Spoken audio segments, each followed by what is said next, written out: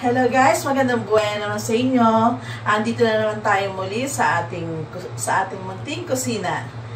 Today guys, naisipan kong magawa ng breakfast. Gagawa ko ng longsilog. Ayan guys. Kasi bakit ko naisipan to? Kasi naalala, ayun na naman, parang gusto kong gawin yung mga dati kong ginagawa sa Pilipinas. Ito yung isa sa mga menu ko sa aking munting kainan. Meron ako ng binalit sa dahon at meron din akong mga top silog, whatever silog, ganun guys. Tapos, meron din ako mga short order, may mga pansit din ako, meron din akong mga combo meals, combo snacks, yung mga, kompleto yung aking kompleto ako sa mga order.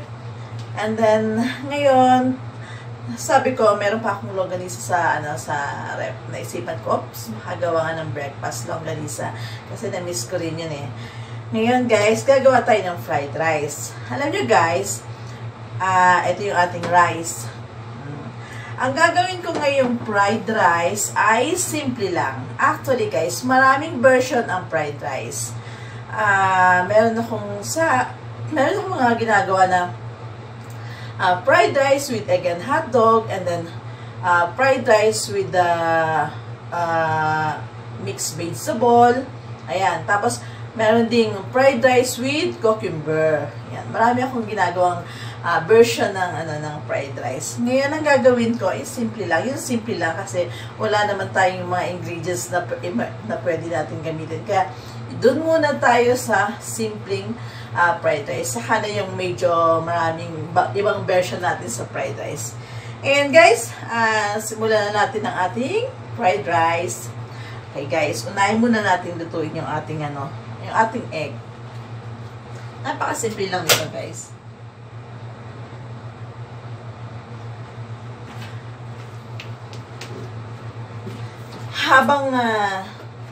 Habang lockdown tayo at hindi tayo nakakalabas at wala pa tayong trabaho, dito lang tayo sa loob ng bahay, sige, luto-luto lang muna tayo. Pag meron na tayong work, doon naman tayo sa salon. Yan, okay ba yun guys? Lagyan na rin natin ng ating, hindi, yun na lang.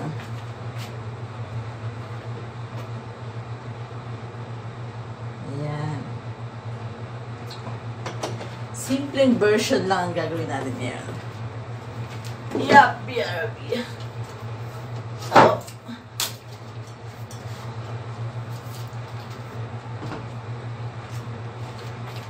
Oh. Lagyan natin ang ating egg.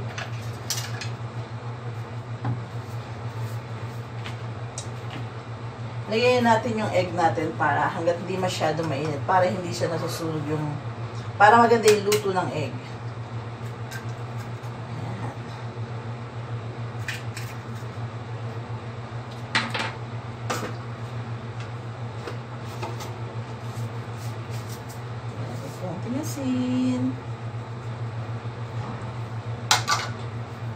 Sasabihin ko na yung dalawang egg.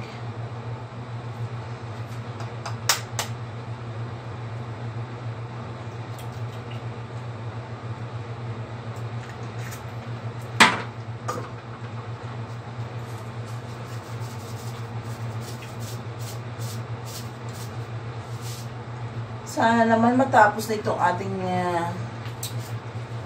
problema na to at makabalik na ang lahat sa normal na pamumuhay.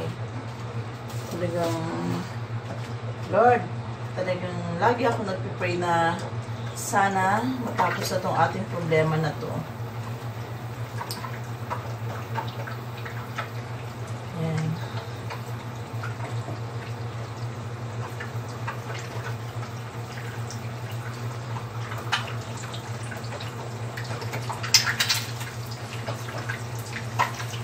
Lagyan natin ng oil sa ibabaw. Ang gagawin natin guys, sunny side up.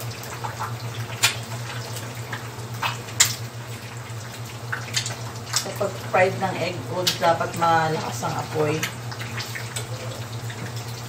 Para hindi siya nasusunog agad.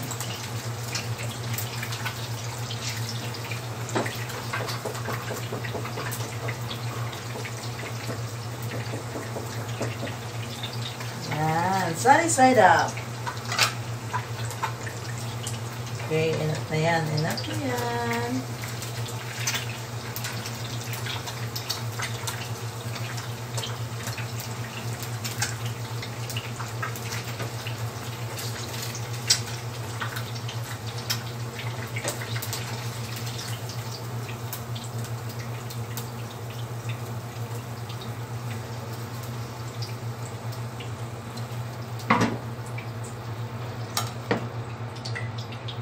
Sundan natin guys ang ating longganisa.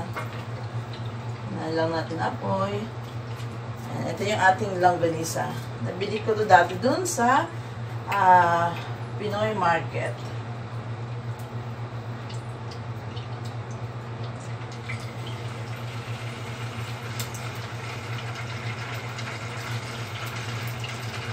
Ayan.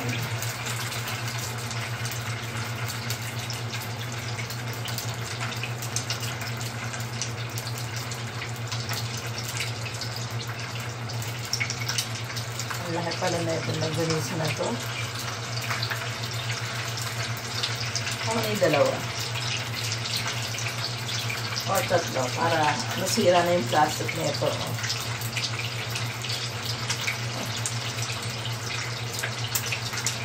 Gawin natin tatlo.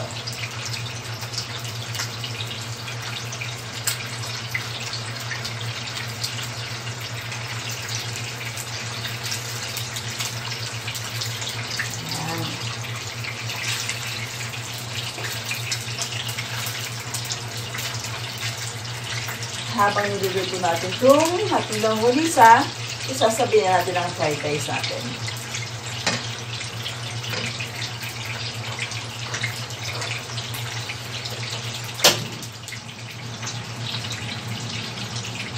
Mas na rin sa apoy. Gagamitan natin ang ating fried rice guys. Lalagyan natin siya ng konting toyo para medyo mamula-mula yung ating fried rice. Magandang tingnan, kaya-ayang kainin, kaya-ayang tingnan.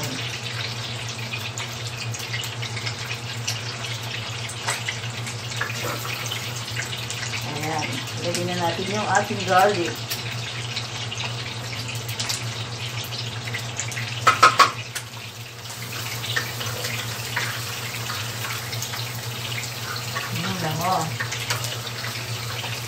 Meron pa rin product guys ako na minsan gumagawa din pala, kasama ko rin sa mga silog yung Java rice. Bumibili ako ng Java sauce sa supermarket, tapos yung Java rice. Ang sarap nun guys. Java rice. Okay, yan. Napula na siya. Lagay muna natin ng konting toyo. Toyo sama sa isa. Okay. Yan. Para mabibig siya ng toyo. Tapos saka natin lagay yung ating rice.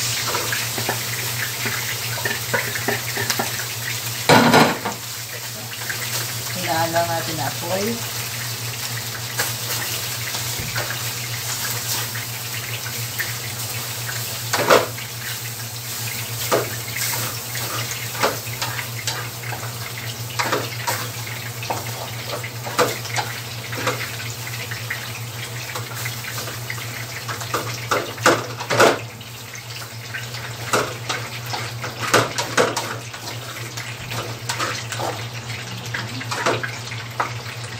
Ang longganisa. Ayan, halo natin para mag-mix yung kulay.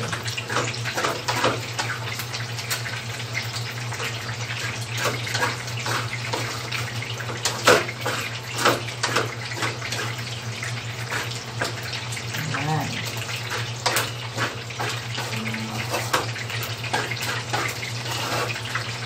Oops. Ang ating longganisa.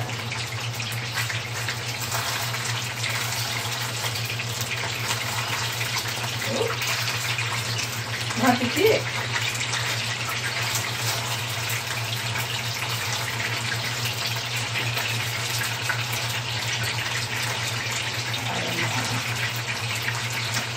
Ayaw mo bumalik talaga dito. Gamitan natin lang ito.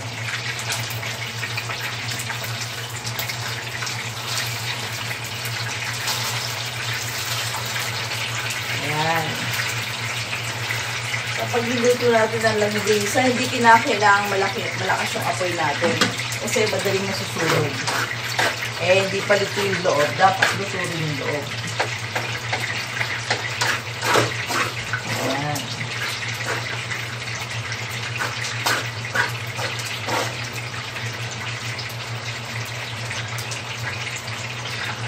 Minsan naman, nagsiserve din ako ng plain rice with garlic sa silog ko. Meron din, nagsiserve din ako ng plain rice lang, and then lagyan ko lang siya ng topping sa ibabaw ng garlic. Yun.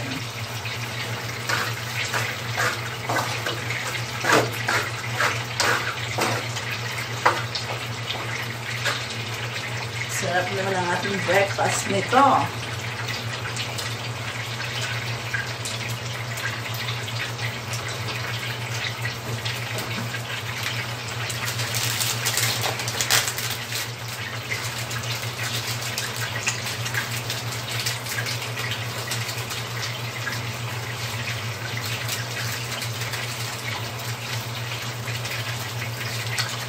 Tapos, guys, lagyan natin siya ng konting magic. Konti lang yan, guys.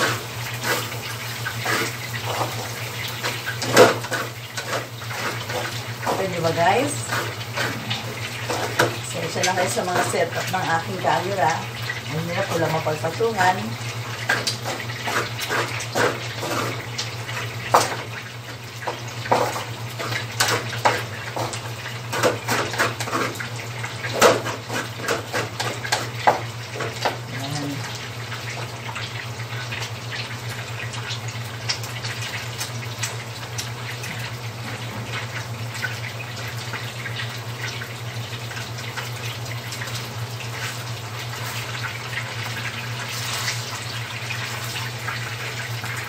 Lalo na yung aking guys. Best seller din sa silog ko yung aking top silog. Kasi yung tapa ko, ako na rin yung nagmamarinate. Ako na rin yung gumagawa. Tapa and tocino, guys. Ang hindi lang ay langgonisa. Kasi wala akong makina ng paggagawa ng langgonisa. Pero kung tutusin, kaya ko rin naman gumawa. Kaya lang, mas wala na akong time. Kasi doon, ako na rin yung nagluluto. Ako lahat yung nagluluto ng aming mga menu.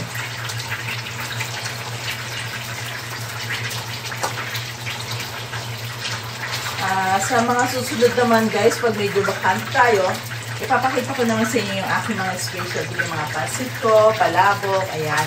At saka mayroon pa rin pala ako, guys, na sisig, yan. Basta lagi sa akin yung sisig. Minsan gagawa tayo ng natin dito, guys. Chicken sisig. Chicken ang gagamitin natin. Pag medyo nakakalabas na tayo, pwede tayong bumili ng mga pwede natin gamitin.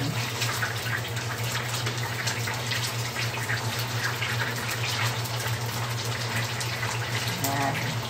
Pagka matigas na yung langganisa, at ginaganito, matigas na siya, yan, ibig sabihin luto na yung loob nun. Pero mas gusto ko yung medyo mamula-mula pa. Kaya, dadagdagan pa natin ng Gusto ko sa langganisa yung medyo parang nasusunog-sunog. Ang sarap kasi yun eh. Ayan. Ay nako, sira na naman ang diet natin. Wala na ba talaga?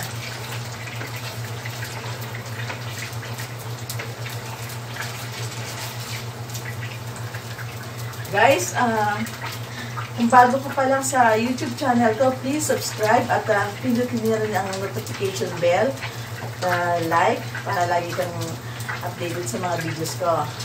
Okay ba yan, guys? Please!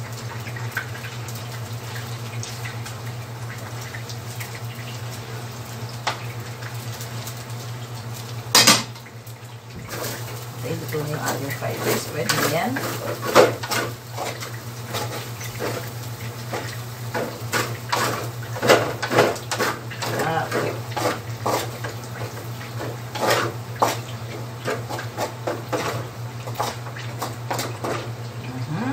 At pwede na rin ang ating langganisa. Luto na rin siya, guys. Kaya, ayan. Mamula-mula na siya. Okay, close na natin. Ayan guys, so masarap. Oh, mabula-mula na. Masarap itong langgonisa guys, itong nabili ko dun sa Filipino market. Masarap yung pagkakatimpla niya talaga. Kasi dati nakabili na rin ako dun eh. Masarap. Kaya umulit ako. Ayan. Kita niyo guys. Okay, ngayon, tapos na tayo sa pagluluto ng ating fried rice, langganisa, itlog, at susunod naman natin guys ang pag-plating. Importante kasi guys yung plating. Kahit na simpleng pagkain lang yung i-serve mo, napaka-importante guys nung maganda yung pagkaka-plating mo, napaka-presentable yung iyong gagawin. At pagka, syempre, kahit na simpleng pagkain lang, makita ng iyong customer, wow, parang ang sarap-sarap. Parang gaganahan talaga silang kumain. Yun ang technique doon guys. Kahit na simpleng pagkain, basta maganda yung presentation mo, patok, click. Okay guys, sandali lang, i-ready natin yung pag-plating, okay? Pero, ang mga plate ko dito, guys, hindi kagaya ng simpleng plato lang din. Siyempre, iba naman pag nasa resto na, doon din yung mga magaganda mong plato. Dito, simple lang, yung pang-araw-araw lang natin gamit.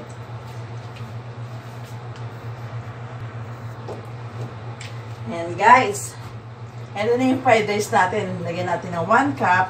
Kasi ang pag-serve naman basta laging 1 cup. Nakakita pala ako ng isang plate na medyo malaki-laki, guys. Pero, okay lang siya. Ayan guys, lagay natin sa gitna dito sa one side. Ang ganda guys, tingnan. And then, ilagay natin ang ating longganisa. For example, 2 yung longganisa ang gagawin natin. Ilalagay natin. Kasi, usually, 2 longganisa. Ay, naputol. 2 longganisa talaga yung siniserve ko eh. Ayan. Dito sa side na to. Lo, dumikit.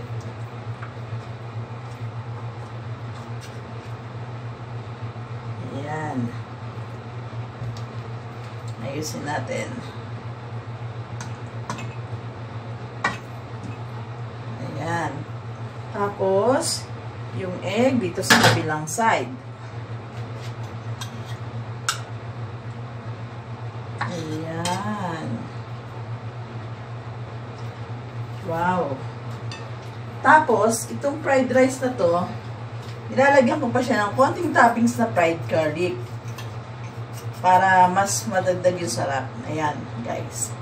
Toppings natin dito sa ibabaw.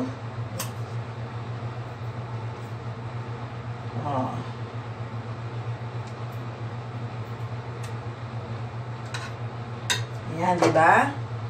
Ganda niya. Look, guys. Diba? Ganyan lang kasimple. Pero, pag ano nyo, wow, ang sarap. Pag tingnan ko, wow, ang sarap. Diba? Gaganahan ang kumain. Marami pa, guys. Marami pang pwedeng yung top silog, long silog, hot silog, yan, ganyan. Marami tayong whatever silog. Yan. Tapos, lalo na pagka yung combo meals. Basta ang importante, guys, maganda yung platings nyo, yung preparation nyo maganda. Okay? Tapos, sunod natin to, kakain na tayo. Kakainin na natin itong ating pang-breakfast na to.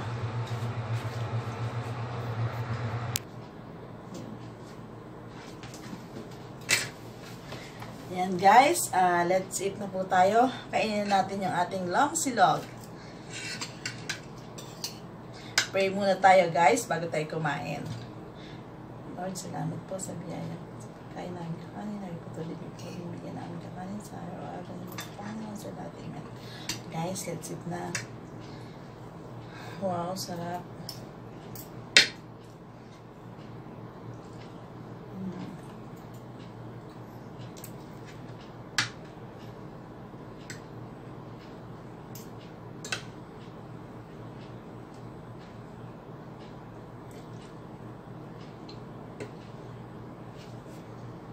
Sarap, guys.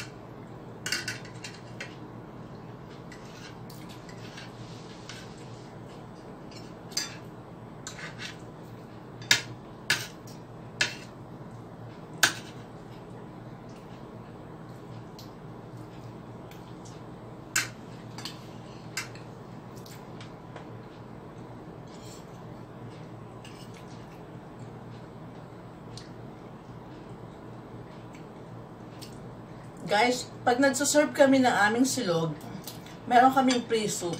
Meron talaga kaming binibigay na pre-soup. Kaya wala tayong soup.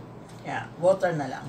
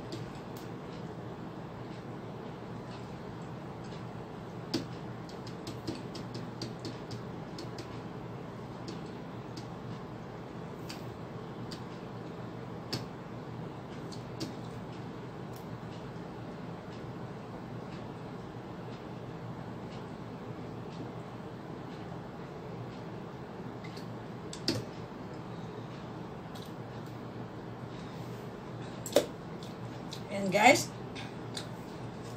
tapos na po ang ating long silog. Sarap, grabe guys. Try nyo ang fried rice na toppings garlic. Sarap guys. Okay guys, thank you for watching at hanggang dito na lang tayo. Next video na lang ulit. At muli guys, kung bago ka pa lang sa YouTube channel ko, please subscribe at pindutin na rin ang notification bell para lagi kayong updated sa mga videos ko. Okay ba yun guys? Tsaka and like nyo na rin guys. Okay guys, salamat. Muli, magandang buhay.